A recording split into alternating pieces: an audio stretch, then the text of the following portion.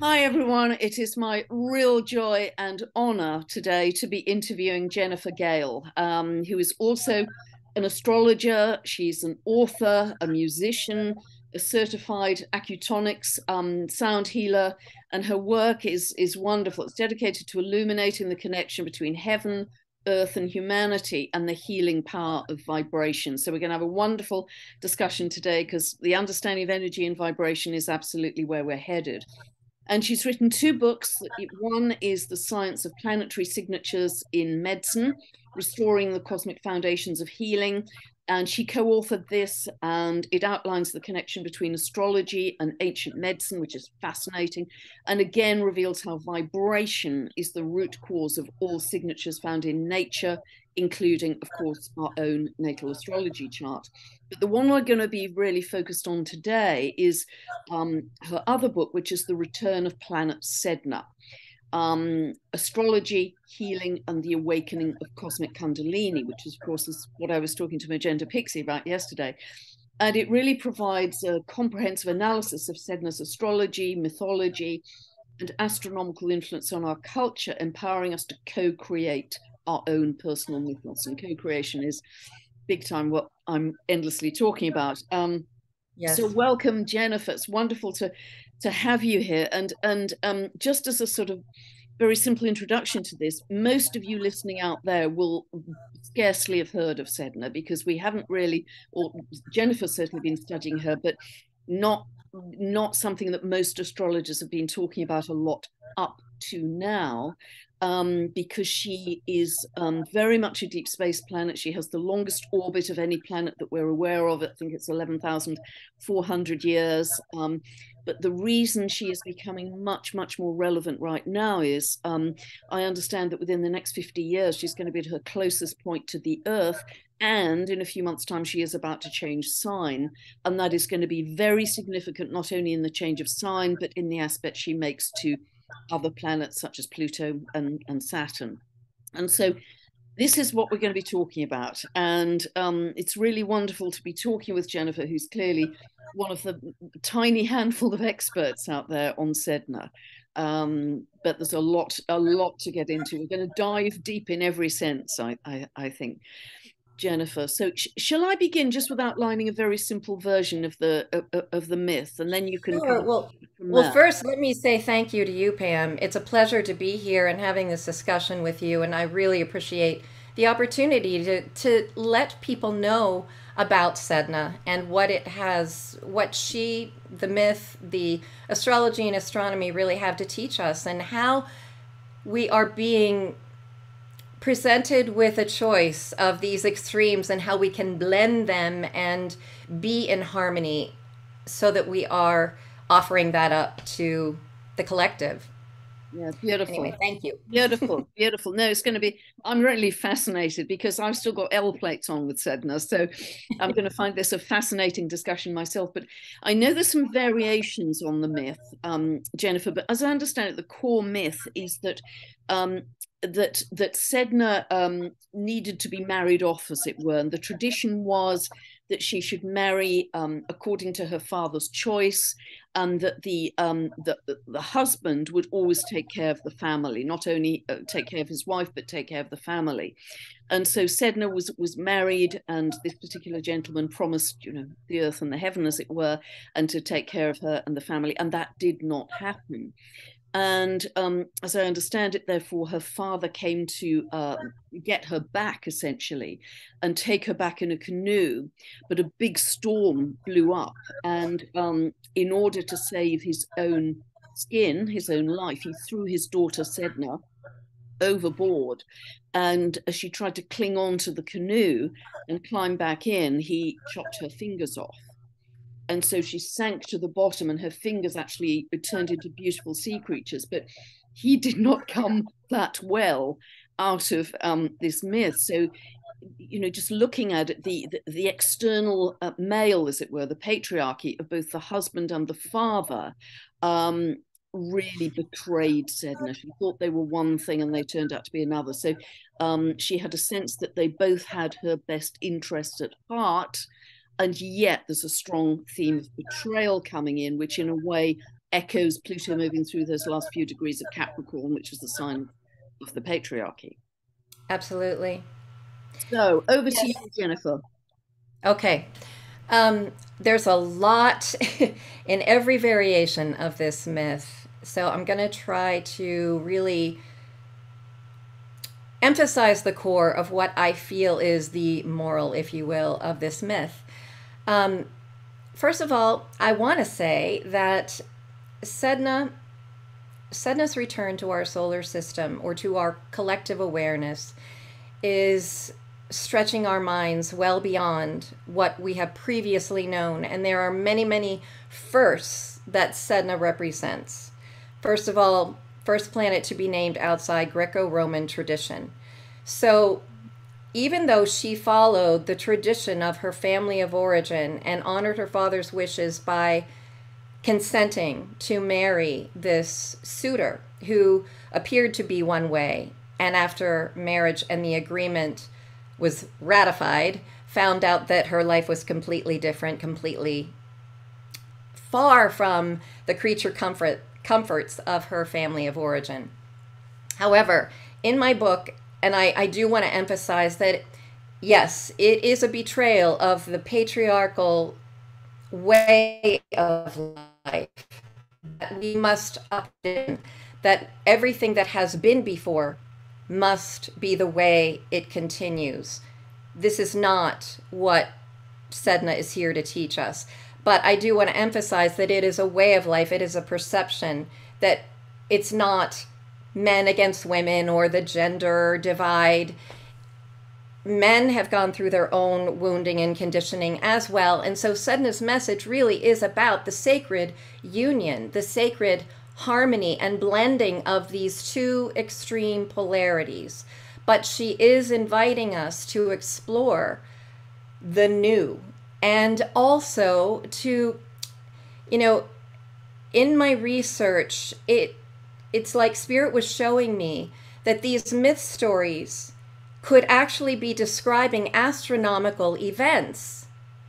And what Sedna, I feel, is teaching us, because the original, this is important, the original meaning of mythos meant legends of the ancient people. And it was later redefined by the church to mean stories veering far from any truthfulness. Wow. Yeah, that's a big wow, right? So I feel that Sedna's return is, and as she becomes more and more a part of our collective awareness consciously, and this is happening with Uranus in its, transit of Taurus in, I think I'm right, that it's April of this year, Uranus will be conjunct Sedna at 17 Taurus in Sedna's discovery chart. And then next year, Jupiter will come along and magnify that. Oh. Yeah. So, and in Sedna's discovery chart, Sedna herself is conjunct the North Node, which represents uncharted territory. We on Earth, in our lifetime, completely foreign to us is this idea of actually stabilizing peace and prosperity for all life and all beings on this planet. That is foreign territory, because we, this South Node in Scorpio, the trauma of the South Node in Scorpio conjunct the Sun. That's what we are used to. But this journey through the South Node Scorpio, North Node in Taurus is really about, in my view, reversing a love of power to the power of love. And when we look at Sedna's discovery chart, both the rulers of the South Node and the North Node are conjoined in Sagittarius in the 5th house. And she has Leo rising. So she dawns upon the world as the innocent child, as the one who follows her heart. And this is also the lens through which she views life. And I believe this is an invitation with those two rulers in the 5th house, the Leonin perspective, the strong creative will. Sagittarius, there's so much. I know I'm going off on an astrology tangent here, but there is a close quincunx between Pluto, the co-ruler of the South Node in Sagittarius, with Sedna itself. So how do we blend Sagittarius and Taurus? It is prosperity, number one, abundance, and Taurus is about self-sufficiency, self-esteem, self-worth. But in its polarity to Scorpio, it's also about you have to have that spiritual foundation. You have to know exactly where your worth comes from, and it is not to be equated with how much material things you acquire. There's got to be an inner hidden core of value. But Sagittarius is optimism, the adventurer, and I think it's placed well in the fifth house of creative self-will. So I just feel like we cannot ignore the importance of joy, the importance of wonder, the Leo rising, that the sun will come out tomorrow, despite how bleak things may look in the outer world. We've got to remember the heart within and we've got to be our own shaman. She called out to her father to rescue her. Her father was ill-equipped to do that. And so we are learning to reparent those places in our emotional psyche that have been abandoned. We're learning to find that maturation within ourselves, reparent ourselves, and to find the sacred union of the masculine feminine polarity. I mean, no matter what your gender orientation is, we all have those polarities. So I'll leave it there. Yeah, it's so interesting. And I mean, because many of the audience are not extremely experienced astrologers, some are novices, some are very experienced, but what's interesting right now, Jennifer, which is making Sedna so relevant, isn't it, that Sedna is about to move out of Taurus into Gemini in June. And so it's so interesting that both Pluto is moving out of the last few degrees of Capricorn at the same time Sedna's moving out of the last few degrees of Taurus, both earth signs, and they are both going to be kind of end of Taurus Capricorn, beginning of Gemini Aquarius, back forwards, all of this year and all of next year. They're almost shadowing each other, and they both have strong themes of death, because Pluto is linked to the myth of Persephone, that she was kidnapped and taken down to Hades, and the Styx, STYX, and it was all dark and scary, and then she's transformed and comes back up to the light. And Sedna's myth is also about death and grief, but also transformation. Her fingers turn into these beautiful whales and turtles and dolphins and sea creatures. So there's a strong sense as they both, because Sedna in particular has such an immensely long orbit of 11,400 years, and even Pluto 248 years, that we are meant to release attachment to earthly things, to materialism, to ownership, to what I often call a kind of territorial materialism, to step into a whole new way of being, which is much lighter. It's much more shared communal experience, both Gemini and Aquarius being air signs, and Aquarius particularly linked to community and collaboration. And they're entwined. They're in a very, very positive aspect over the next 2 years. So I see this as being a huge evolutionary leap for humanity in terms of a real sharing, a heart connection, and coming together.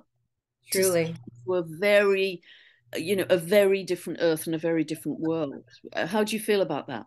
Without doubt, I agree with every word that you've said.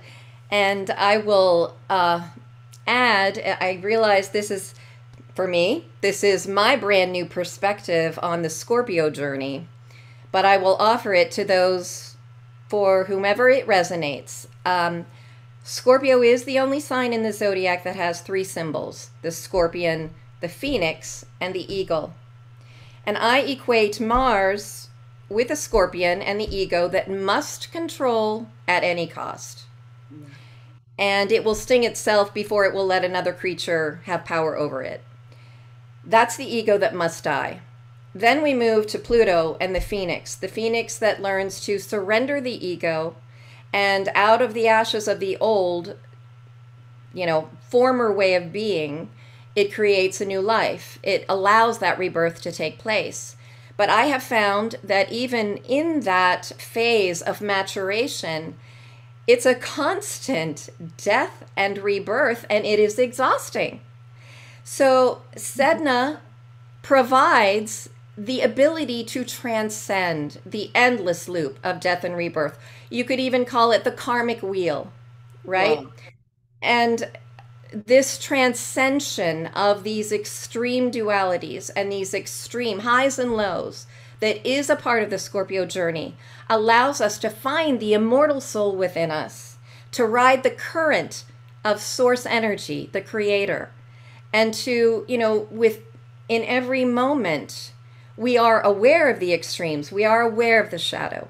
We are aware of the potential to make that choice, but we choose to go the other way and to not like cut off the shadow, because then we become polarized in a more like superior way of being. Wholeness is the healing that allows for both to exist in harmony. Yin gives birth to yang, yang gives birth to yin. They must be in an equal balance and dance of energy. So anyway, I feel that Sedna really represents the eagle that allows us to soar again. And do you feel that particularly because it's moving into Gemini, an air sign? Because it's also about a whole transformation of our minds, isn't it? And our perspective and our worldview. Well, here's what's exciting for me about that.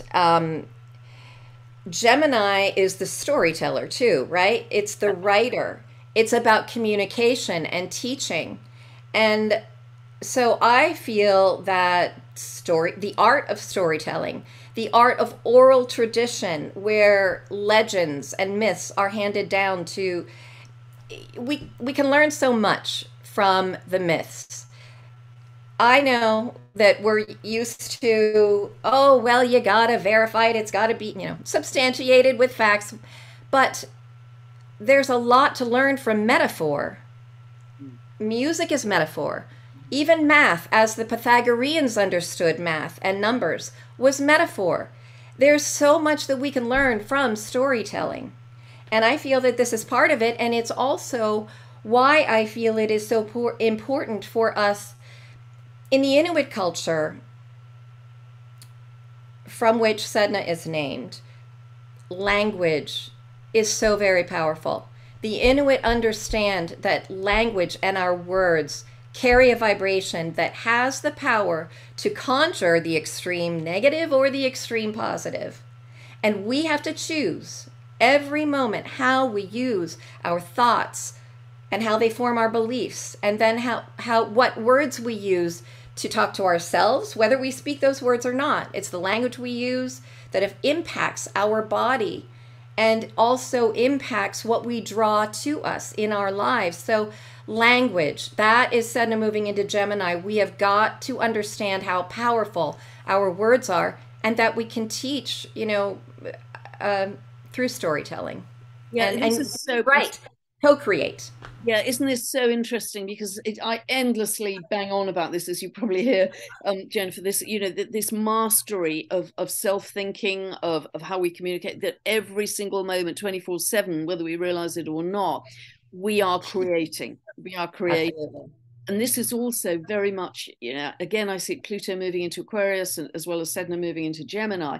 We are going to really get the mastery of our vibration, of our energy signature, in order to create a better world individually and collectively.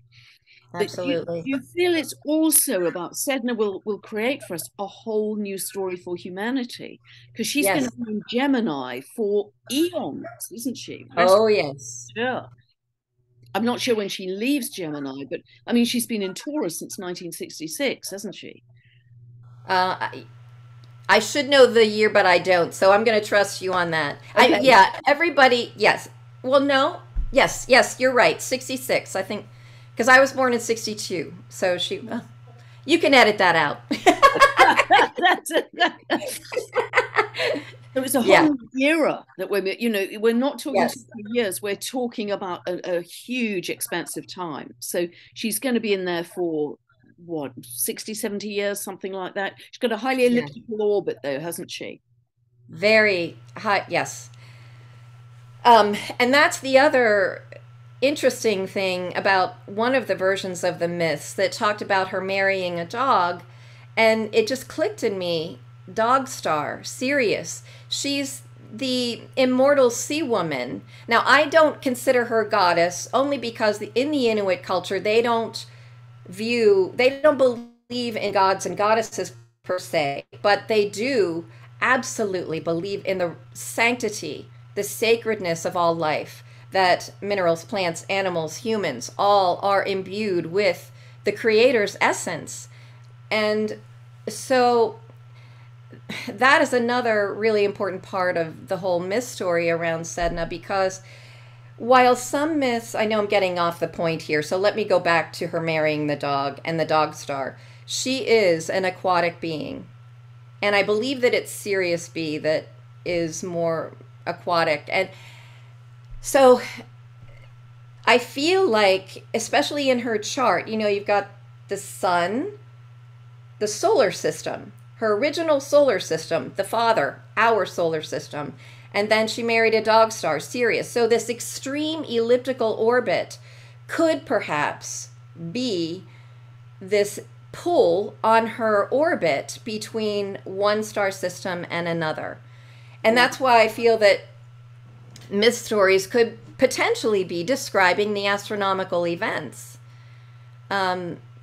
Wow. So, and also when she's coming closer to the Earth in the next 50 years or so, and that's a really big deal because the orbit's so long, she could well be bringing new information because she goes out far to the edge of the Oort cloud, doesn't she? So new cosmic and galactic information to write this new story. Yes. Also, Absolutely. what you were just saying there was so interesting about really Inuit philosophy and myths are around, I think it's called pantheism, where everything, crystals, rocks, slugs, snails, mosses, everything has sacred essence. Everything is alive. Yes. Everything has divine intelligence. And everything has divine we're going back to, aren't we? I was talking, as you know, with Heather Ensworth the other day. I just feel it so strongly that we're going back to that kind of Lemurian frequency of one that's just expressed. Divine intelligence is expressing in all these different forms, be they human, animal, rocks, crystals, dolphins, whales, whatever. It's all an expression of divine intelligence. Absolutely. And And telepathy. I feel like Sedna moving into Gemini could easily be telepathy. I mean, that's a form of communication with these quote unquote inanimate beings or objects. And what is important too, in addition to what we've discussed, I feel that what's important for us to really understand is, as there are many variations on this myth, many have recounted or consider Sedna to be a goddess of vengeance. I don't agree with that. And here's why. My understanding and perception of her whole experience is that her hands were cut off, so she has no way to comb her tendrils. And the life that was created from her loss of her hands comes to console her, because when the people are not observing the universal law of holding all life sacred, when they transgress against other life, their sins, if you will, or their transgressions accumulate on her body like barnacles. So the marine life comes to console her. Hence, there is no game to provide food or sustenance to the Inuit people who rely on that to survive, to make their, it's the game life in the sea and on the land that provides food and clothing and sustenance to them in these frigid conditions. But if the marine life is at the bottom of the ocean consoling Sedna, there is nothing to fish, no food for them. So they send, this is part of their culture, up until the turn of the century, they would do shamanic rituals and confess their transgressions. Then the shaman would confer with Sedna, and he would be able to free the marine life so that there would once again be food and sustenance. Moral of this story is that we will have greater prosperity in our world to the degree that we are able to see divinity, divine life imbued in all life on our planet. Yeah. And when we are already experiencing this square between Saturn and Sedna, and I view this as the tension, the dialogue, motivating us to change, but Saturn representing the patriarchal man-made laws that are put upon us, let's say, or mandated, whatever. And Sedna represents the universal law. I love this. Yeah.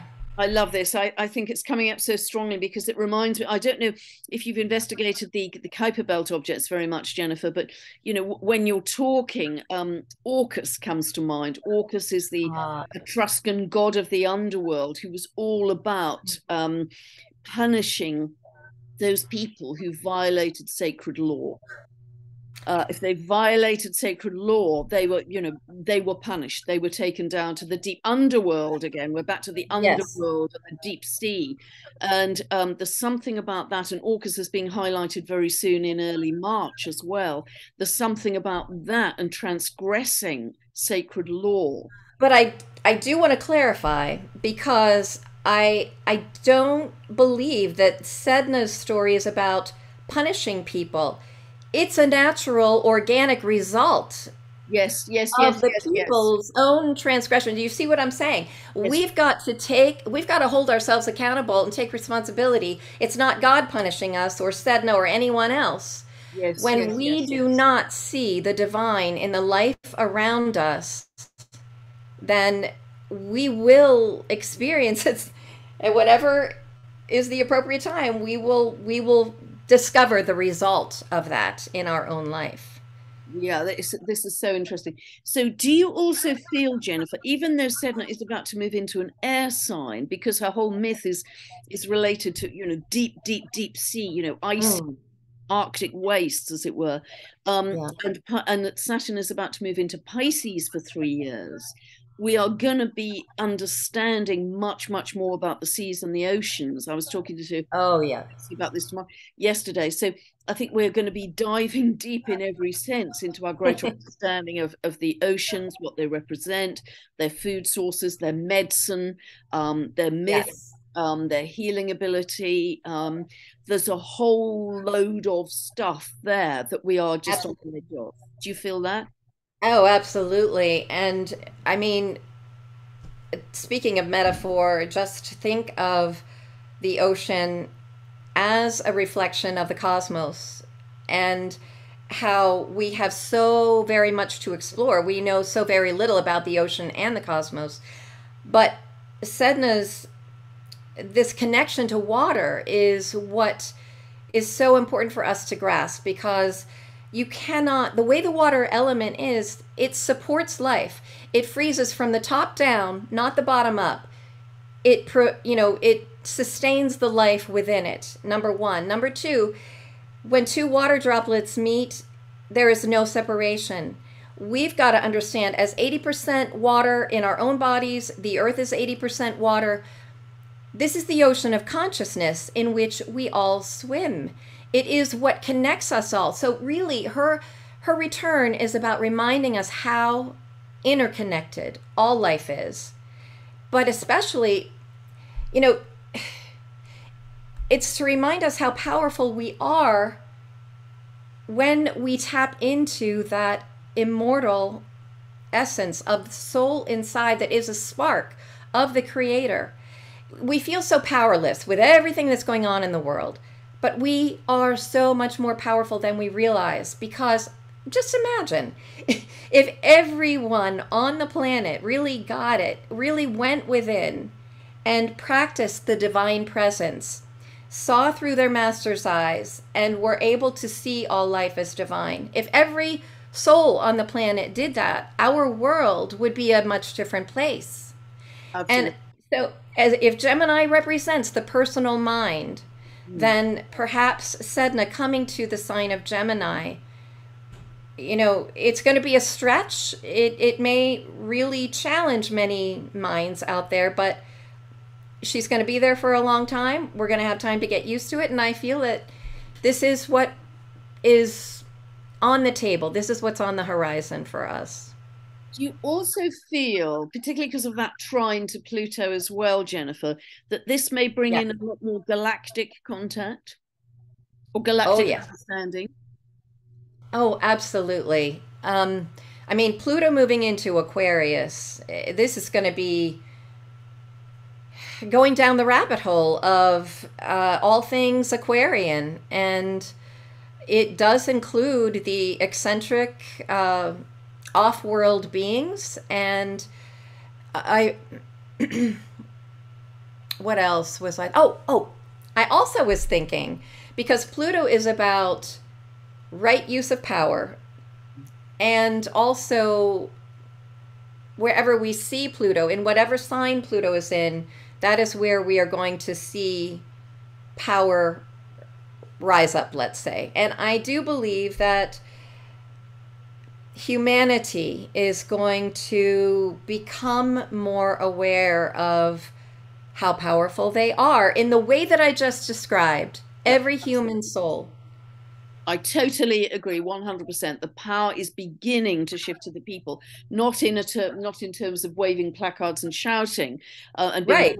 It's much more to do with an inner sense of your own sovereignty. And that's going to be a massive shift that will change everything. It will change people's worldview, their perspective, and a sense of, again, a phrase I often use, stepping back into our galactic citizenry. Yes, absolutely. Because this is, yes, thank you. And I see that with the trine between Pluto and Sedna, because Sedna itself, her return, is reminding us that we are not just citizens of planet Earth. We are citizens of the cosmos. And everything that we do here as a human family on this planet reverberates into the cosmos as well. Same thing as with water, the ocean of consciousness. It doesn't stop at planet Earth. It goes well beyond. Yeah, and there's no boundary with water, is there? Right. The ocean can't be separated. It's actually one huge ocean, isn't it? As I understand it, it just flows into each other. So, yes, and there's something very profound in this. And I've been talking about this a little bit about the water we take in is essentially a living liquid consciousness. A living liquid consciousness. And if we send love to it and gratitude, it changes the structure of the water that we ingest. And absolutely, ourselves, just that sending of thought, sending of emotion to the water before we take it in. And that, also affects the entire water of the earth, ultimately. Totally. I'm so glad that you brought that up, because I know you're aware or love the work of Dr. Masaru Emoto and the water crystals. And one of the things that I found so fascinating is that, I mean, along with Masaru, excuse me, along with just Dr. Emoto, Wilson Bentley, who photographed snowflakes made out of water, this to me is the most beautiful metaphor for soul's journey through eternity, and the argument, if you will, for astrology and the astrology signature.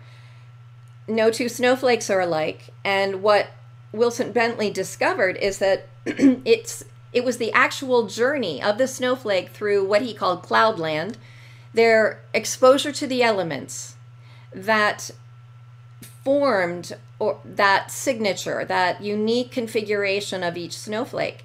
And I feel that the natal signature also reveals soul's journey through eternity and tells the story. But that story can come to life in so many different ways. And before we get off snowflakes, I just want to say Johannes Kepler, who was known for the laws of planetary motion, also wrote a little book about snowflakes. He was fascinated with them. Wow. So, so I mean, it's just, to me, it's another example of how the Creator speaks to us through metaphor, number one, and also how the message can be seen in such a tiny, simple thing like a snowflake, or it can be as sophisticated as astrological, and astronomy language. Wow. Wow, there's so much in that. And do you also feel with Sedna coming closer, Jennifer, that and also I think Pluto moving through those final degrees of Capricorn, because it's so much about death and grief, are we going to be diving deep into some very profound emotion as we go through this? Oh, yeah. Oh, yes. You Without a doubt. in an unprecedented way, or to an unprecedented level than we've ever done before. Well, I mean, you got to think about Pluto, and Pluto was discovered in 1930, and think about what arose 15 years later, the atrocities that we had to grapple with on the collective with, the Holocaust and the end of World War II. Sedna's extremes are even more extreme.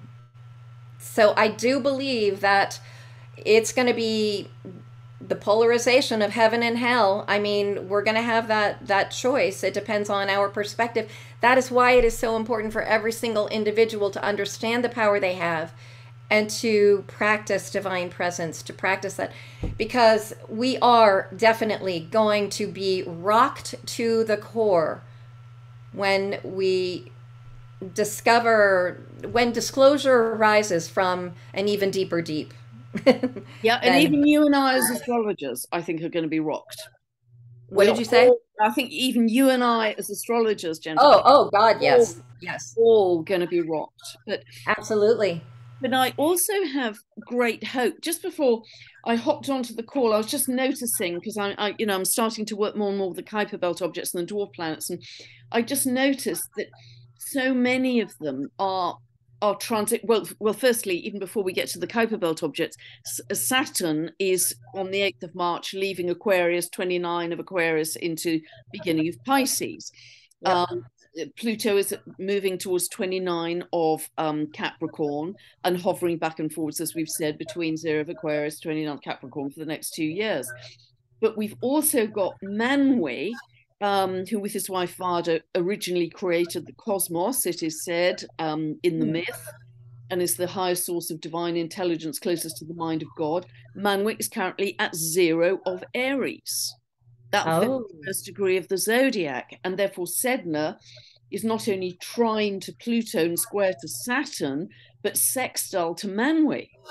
Oh, wow. And when Sedna enters Gemini in June, she is still going to be sextile to Manwe, because Manwe by then will be at 2 degrees of Aries. So this is really profound transformation of the new world, of the new earth. And not only that, Sedna, if I've got my geometry right, appears to be in a finger of fate or a finger of God configuration, with Homer at 0 of Scorpio in June and Ixion at 3 degrees of Capricorn. Oh, wow. So, considering the Kuiper Belt objects, all of them are around about a 300-year orbit. To have so many of them, even if we leave Saturn out of the picture, in this tipping point of ending, beginning, ending, beginning, ending, beginning, very much, yes, is extraordinary. Yes. And we know, don't we, that our bread and butter planets, if we look at Saturn, Uranus, Neptune, Pluto, they are all going to be changing sign between 2023 and 2026. And I think you have to go back 300 years to when that happened before. But now, because we've discovered them, we can factor in the Kuiper Belt objects as well. And that, I need to think about this a lot more, because there's so much in this. And I just discovered it before I hopped onto our Zoom call. But that is profoundly transformative, I think, for our it is undoubtedly. So, finger of God, that's our destiny. So mention those 3 again. It's Sedna, and I'm not familiar with the other 2. Okay, I've heard you talk about them, but so Manwe is Tolkien wrote about Manwe and his wife Vada in his book Silmarillion, and in the myth, he and his wife Vada were said to have created the original cosmos. And Okay. and Vada created the stars and the heavens. She placed the sun and moon and stars in the sky. Interestingly, Vada is going to be on the galactic center in June when Sedna changes Oh, to wow. the sign. But Manwe is said to be the highest archangel, closest to the mind of God, highest source of divine intelligence. He's beyond the dimensions of time. So he's currently at 0 of Aries on the Okay. world axis, but he's Beautiful. still, even in June, when Sedna moves into Gemini, he's at 2 degrees of Aries. So Yeah. Sedna will be sextile Manwe, and that talks about, transformative opportunities for a whole new world being created, a whole new earth being created. And Sedna will then Absolutely. in June be in a finger of God, finger of fate at the pointy end of the of those two Yeah. quincunxes between Haumea at 0 of Scorpio, and Okay. Haumea in myth, she's related to the Hawaiian goddess of fertility, who in myth was able to birth babies from all over her body, just not even the regular places. I mean, she was a Wow. huge regenerative principle, and she had this magic stick called the Makalai. And even when the land was laid waste through poor agricultural practices, and there was scarcity of food, she could magic up wild food from the land and the seas Oh, with the wow. magic stick. So she's a hugely regenerative principle. Yes. And I also think it just dawned on me a couple of months ago, because I'm having regenerative medicine myself on my knee. That was exactly the day that Haumea moved into Scorpio, and it's Oh, regenerative wow. medicine, Scorpio. But also, The Scorpio is in and of itself regenerative, and then you've got Haumea there. That's incredible. and And then she's to be in a quincunx with Sedna is, I incredible. mean, that's all about our own ability to create as, and also, okay, abracadabra, that magic, the magic stick, abracadabra actually means I create what I speak. Yeah, yeah, yeah, yeah. And so you've Wonderful. got Sedna in Gemini, communication. Be aware, be conscious of the words you use, and then in that relationship with Haumea. And so, yeah, I So just wanted to she say was that. also a shaman. She had an Yes. instinctive connection to the earth. She understood it all, almost in a kind of Lemurian way. There was just a oneness. She was completely at one. Wow.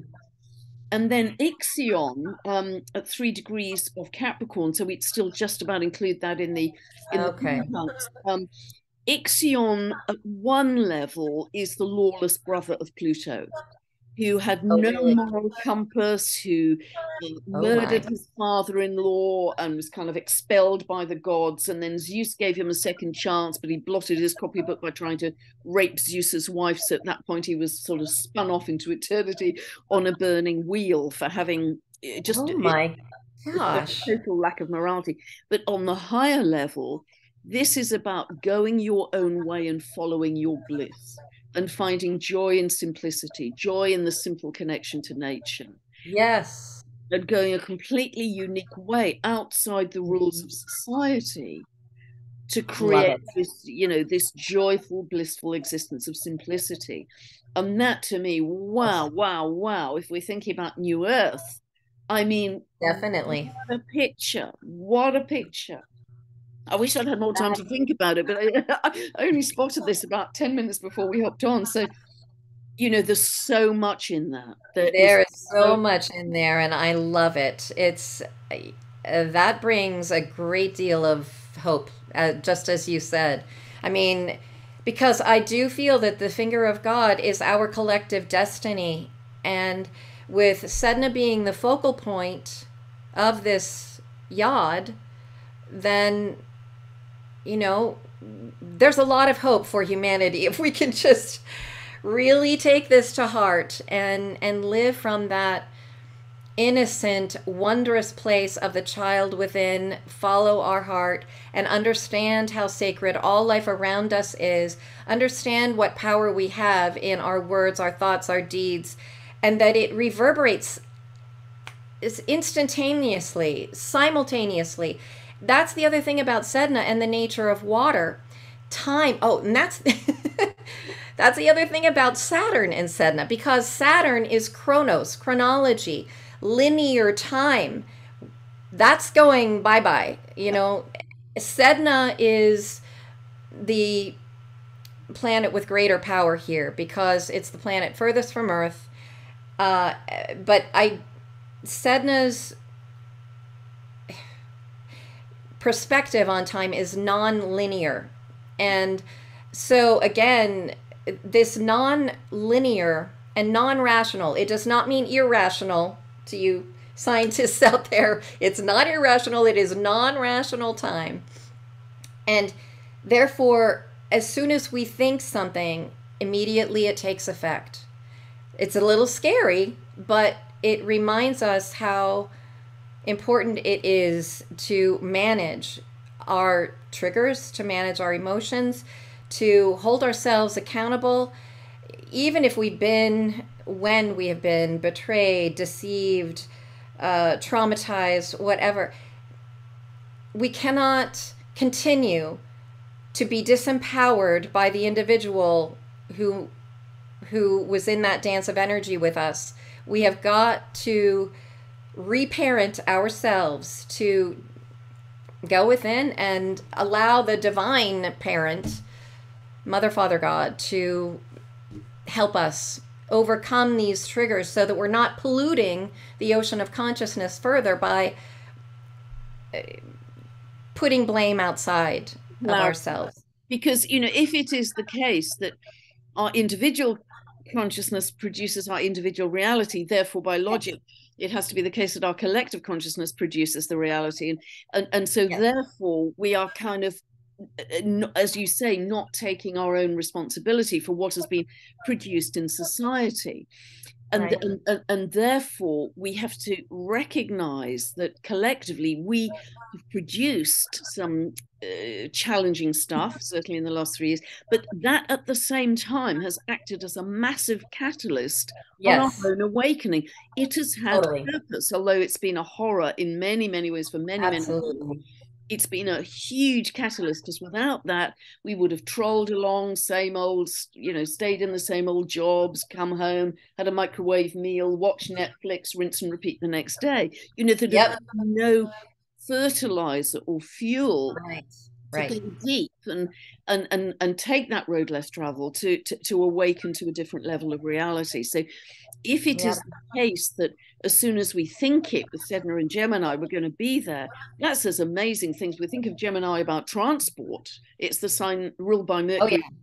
You know, are we going to be on Sirius in seconds? Are we going to be on the Pleiades in seconds? You know, Arcturus. Well, I think, you know, for those who saw the movie Contact, I think there's a lot to be said about that. I mean, without physically traveling there, we can be there. We can have that experience. Wow. And also, I was talking again yesterday about this, but that really reinforces the work of Professor Robert Temple, who talks about these essentially plasma highways, which are filaments of light that go for billions of miles. And our thoughts and our emotions produce those, you know, add to those in every moment. And if by thinking it, we can experience it without the physicality of being there, that really reinforces his work and what he was saying, which becomes immensely exciting.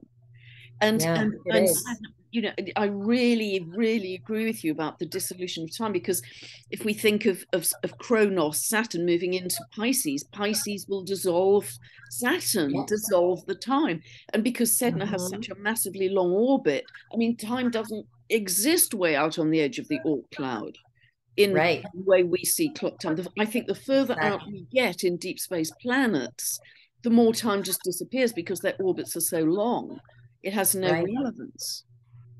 Absolutely. I love that. The way that we will be experiencing time is more fluid with Saturn in Pisces, far more fluid. And the other thing I was just going to mention about Sedna is, because Sedna was named outside Greco-Roman tradition, she brings ancient history back to North America. And it is, you know, the Inuit culture is still, acknowledge, let's just put it this way, they still acknowledge Sedna in Wow. present day culture. So Right. it brings ancient history and future possibilities squarely back into our present consciousness. Again, just emphasizing the fact that all time exists right here, right now. That's how I see that. And is it also, Jennifer, that because the Inuit peoples are one of the few truly kind of coherent, very long-standing traditional communities that look after each other, care for each other, like an extended family? Is there Oh, also that whole idea being brought back, which reinforces the Pluto in Aquarius of moving back into community, collaboration, yes. sharing, heart-to-heart connection? The Love extended that. family of families of frequency that I think that's where we're headed. Is that part of Absolutely.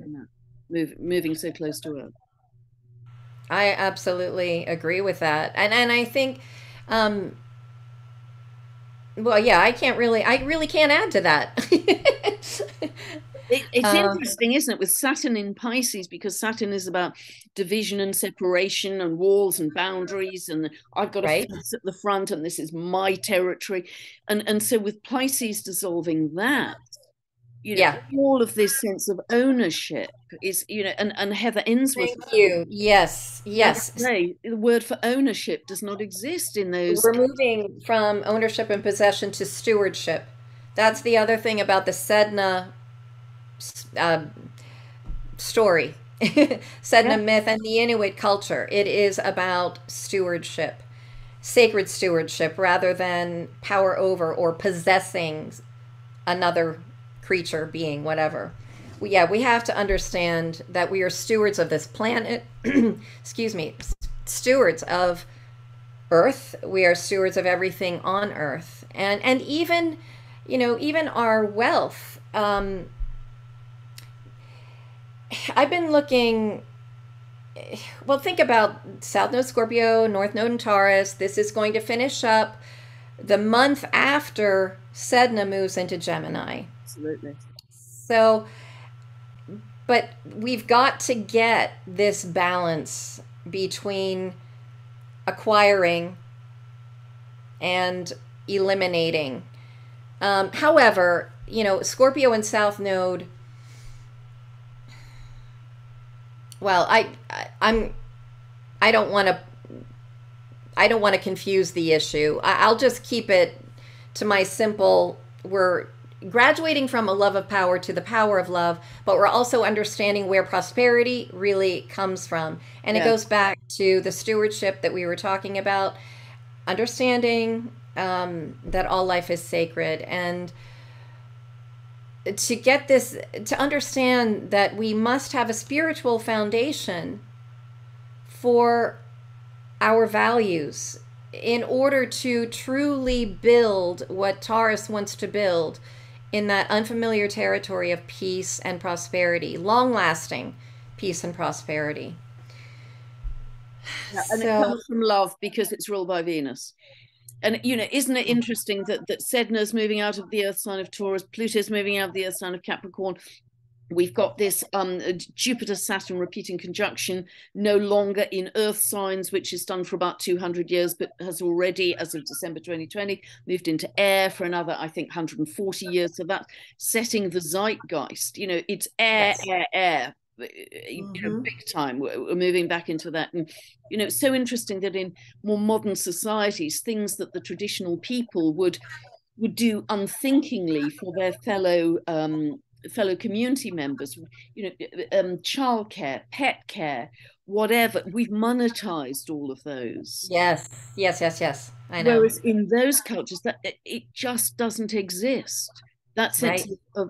of ownership division does not exist. So I think we Yeah. will increasingly start to gather together in tribes of frequency. We will come Mm-hmm. together, whether it's online or ideally physically, as Yes. extended families of frequency. And those groups are already, they're all over the world in a very early embryonic fashion at the moment. Absolutely. Yep. They are going to grow into New Earth. And they will rise to the surface, I think, when Sedna enters Gemini.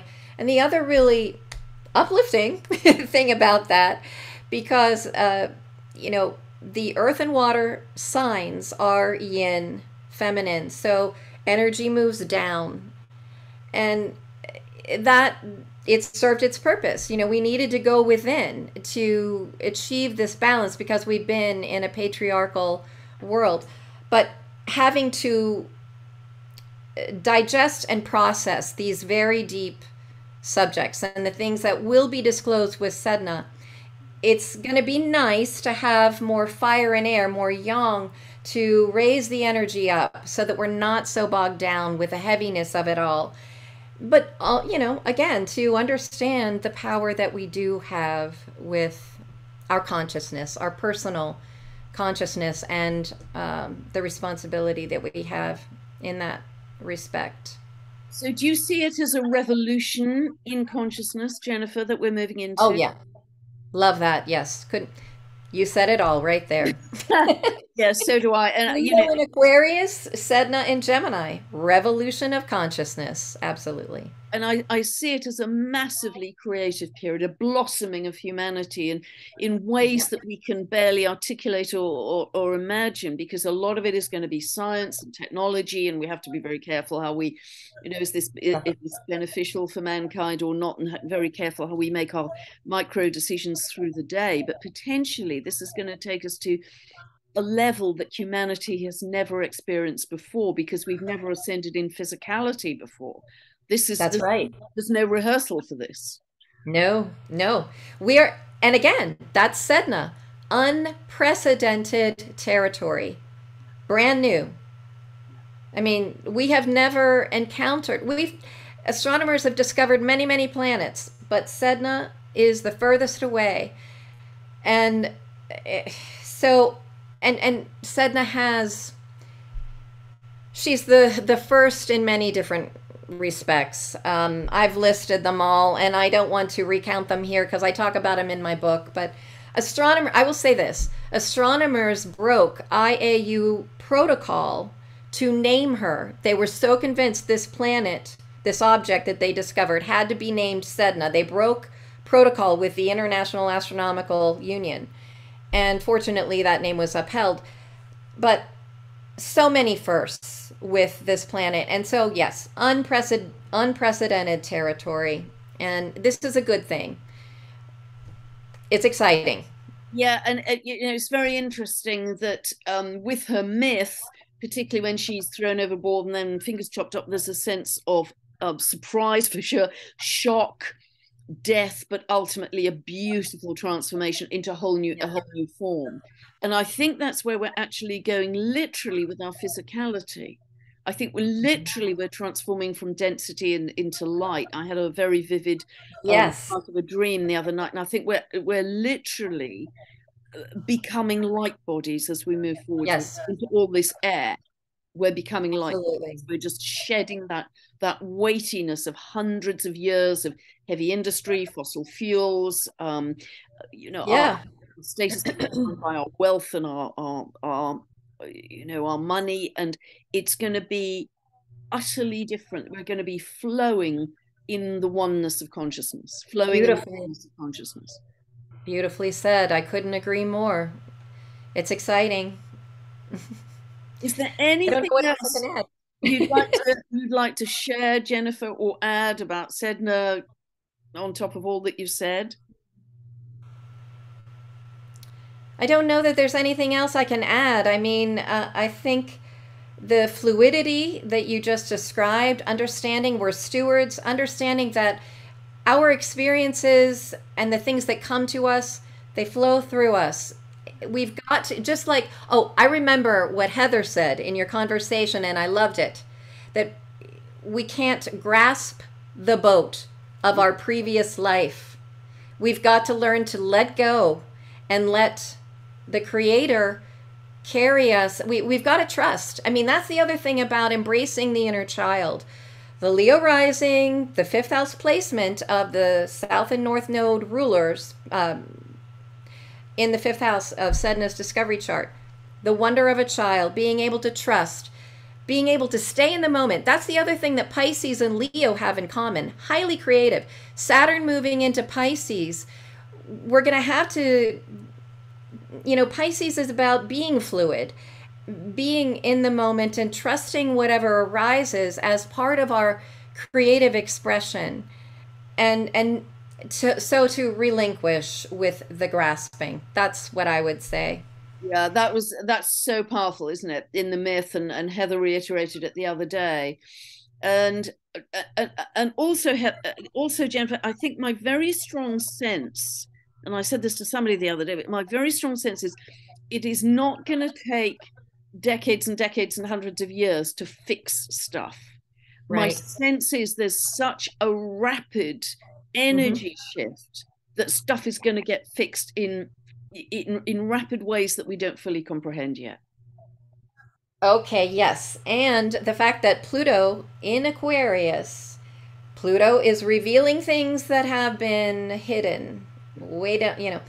And I just want to say, I believe that science and technology has been, there's a lot of advanced science and technology that will benefit us. Yeah, that has been held back. Yep. And so when that gets disclosed and that gets revealed, we're going to be moving light years ahead like that. I really agree. Healing technologies, which are starting to come to the fore already, because Pluto moves into Aquarius 23rd of March, and we're in that energy already. But yes, free energy. There are many, many technologies which are going to be absolutely transformative for humanity. Yeah. They're already there. They're already here. They exactly. And so I think we have a great deal to look forward to. We just have to stay in love. We have to stay in joy. We have to stay in gratitude. We have to beam that out to the world and transform. Beam that out and stay in trust. Understand that, like you said, that collective shadow, it's serving a purpose. It ain't fun. It ain't pretty. It never is. But we cannot repress it anymore. We cannot ignore it. We've got to be our own shamans, do our own rescuing, dive down deep into our own personal waters of consciousness, and and love those abandoned places, whatever they are for us as individuals. And when we do that, we're going to see just how powerful we are as a collective human family. I profoundly agree with that, Jennifer. And that's a lovely, lovely note to end on. And this has been such an exciting discussion. I knew so little about Sedna, and I just kind of trusted we'd have a bit of an out there discussion, literally. So I so appreciate the opportunity to have this discussion with you. I really do. No, it's been joyful and so inspiring, actually. And we couldn't get a bigger picture than Sedna.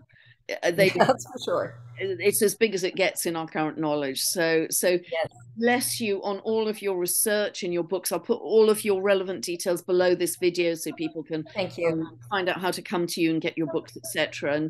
And just thank you so much for your time, Jennifer, and your mastery and your knowledge. So thank you so much, and thank you. Thank you everyone who's given time to listen to this, and really hope it's helped you on your journey. We are on such a fast track. We are ascending at dizzying speed in 2023. So hang on tight, but ultimately we've got to release and transform. So that's the message. God bless everybody. God bless Jennifer. Thanks so much for being here. Thank you, Pam.